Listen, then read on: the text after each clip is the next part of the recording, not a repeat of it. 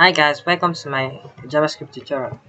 Today we'll be writing a program that checks whether a string is a palindrome and returns true if it is or false if it's not.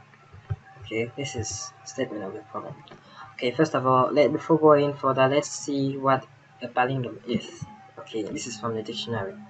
A word, phrase, or sequence that reads the same backwards as forward. Example, madam. Let's say if you reverse madam, you will still get madam. If you reverse that, you will still get that. So both are palindromes. Okay. Now let's go to our algorithm. Okay, this is our algorithm. These are the steps we are going to follow to write the program. So it's an iterative algorithm. So it's also possible to write it using functional approach. Okay, there are functions we can use: the reversed function, the reverse method, the strip method, and the rest. Okay, so let's do the iterative approach first. So let's just start coding. The first step is to declare a function named is palindrome. So let's just follow up and do it. Function is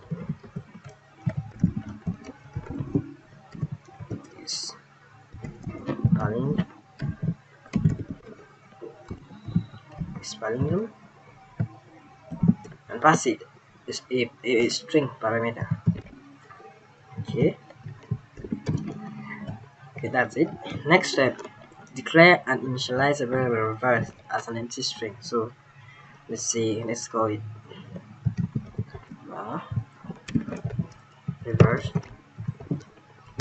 as empty string. This is how we declare it with empty string. Then the next step is to loop from the first character of string to the last. So let's use our for loop in this case. So we can use a for loop with the new syntax: for var carve string. Okay, var carve string. Then append the content of the reverse variable to each character. So say that we should append the content of the reverse variable to each character. Car plus reversed. Then save it in the reverse variable. Assign it to the reverse variable. Okay, the next step, I think this is the last step. Well, here what we have done here is string reversal. So we have just reversed the string. Now to test whether it is a palindrome or not, this is how we're going to do it. Use return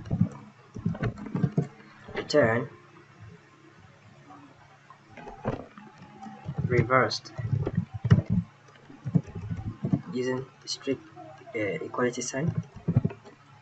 This is a boolean expression. This value is a boolean expression, so it returns true or false if this expression is true. If reversed is equal to string, it returns true. If it is not, it returns false.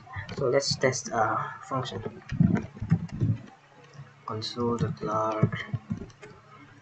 Let's just copy and paste.